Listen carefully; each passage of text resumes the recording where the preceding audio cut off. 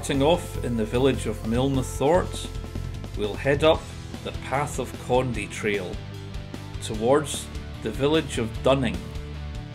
Once we reach Dunning, we'll head for the town of Auchterarder, and after passing through Auchterarder, we'll end up at our final destination, the Gleneagles Hotel.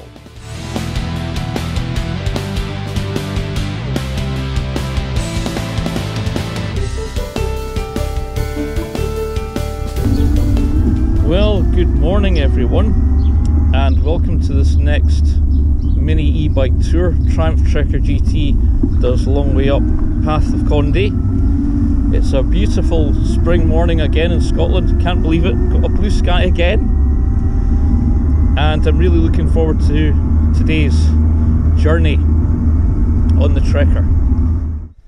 So here we are on the Path of Condie, and it's been uphill all the way, but not a problem. It's been quite easy for me on the Trekker, no effort required. So I've just been passed by a runner. I think I'll need to catch him up. What a gorgeous day for a ride.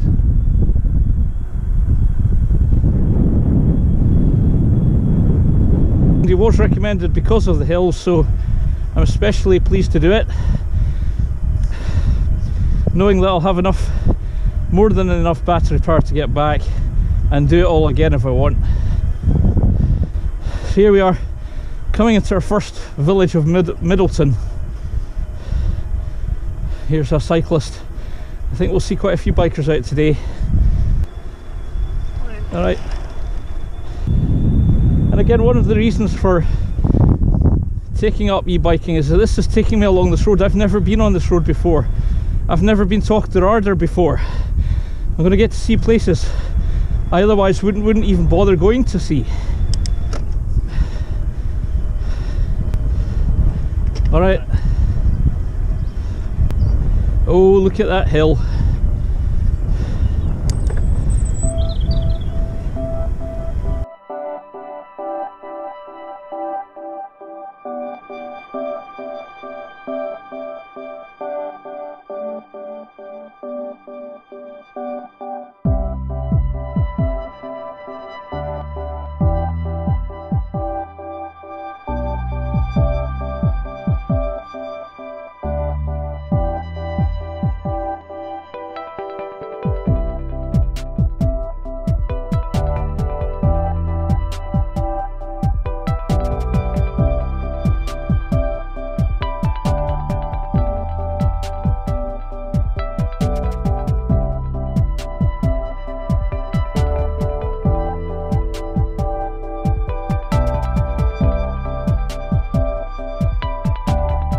Well, we're still on the Path of Condie. That's been really interesting. Lots of hills, but small hills. Lots of up and downs.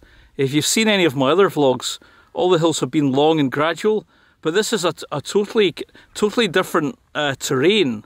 This is more like a bit more like the Scottish borders, and it's been great. I've really enjoyed it. I'm still on the Path of Condie. I'm not sure how far I've got to go to get to Auchterarder yet, but it's been great. It's not even that windy up here. You can probably actually hear me okay on the camera this time. So I'm going to continue onwards. Forgotten my tripod. What a pain. I think it's because I spent all that time organising my portable canteen.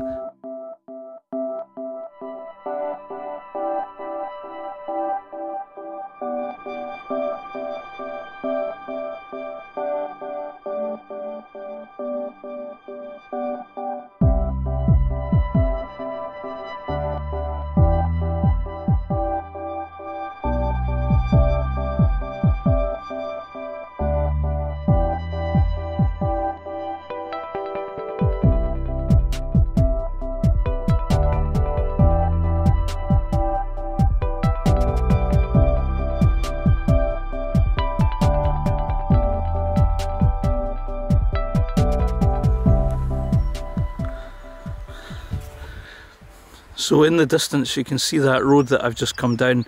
It snakes all the way down and then comes all the way up, and there are even cars, Subarus, struggling to get up this road, and I've seen the GS Adventure bikes taking it really slowly going down this bend, and it goes on, but I'm keeping up.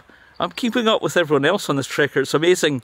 Everyone's taking it easy here, so it's taking me a bit longer than most people because I'm filming, of course, but what an amazing day, what an amazing road. I'm so glad I came out today.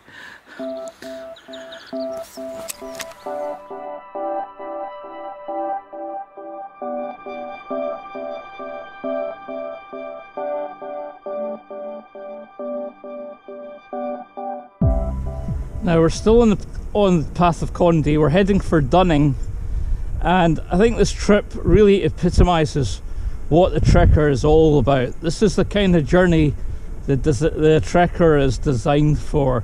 Lots of hills, lots of narrow tracks, and just enjoying being in the countryside.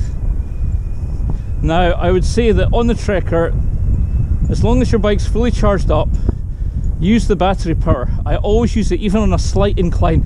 I use the power. On a steeper incline, I hit the normal mode. It's there to be used. Don't skimp on it for fear of running out of battery power.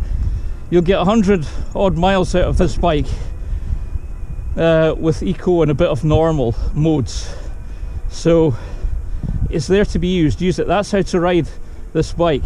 So I don't know if I've been to Dunning before, but I'm looking forward to getting there. I think that's where we'll have our first tea break. If I can find a nice picnic area that I can set up the burner on. I'm now 10 miles into the journey and I'm feeling fine. Feeling absolutely fine. And we're going to actually end up passing through Gleneagles, where we were a couple of trips ago. We're also going to be heading for Gleneagles. But first we've got to get to Auchterarder, which I've never been to before.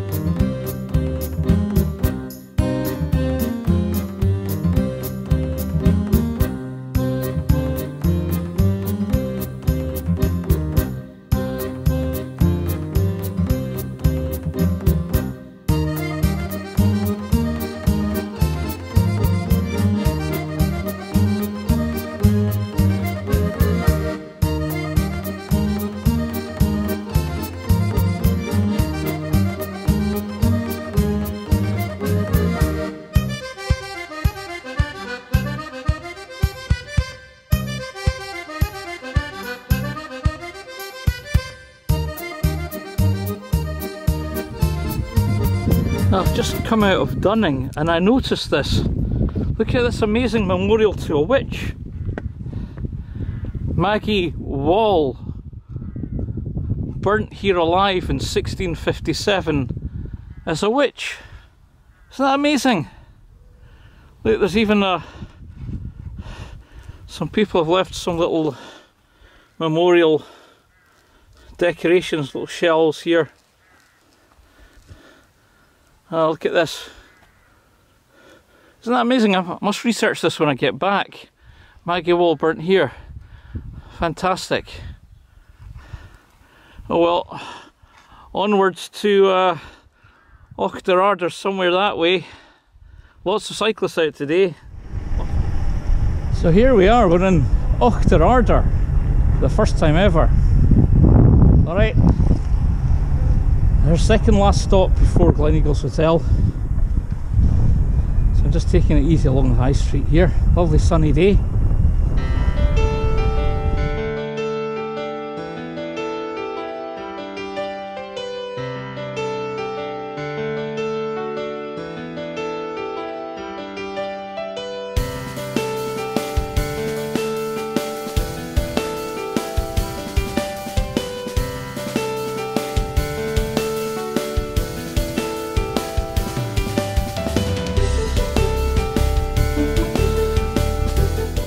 So I've finally arrived here at my final destination, the world famous Gleneagles Hotel. And the reason why this hotel is so important to me is because this is where my grandparents met when they were both working in the kitchen department. So if it hadn't been for this building behind me, I wouldn't be making this video right now. So it's good to make a pilgrimage to this amazing place. Now done 22 miles, only used 1 bar of power on the bike. So fantastic journey. I'm heading to Gleneagles next. So join me in a bit.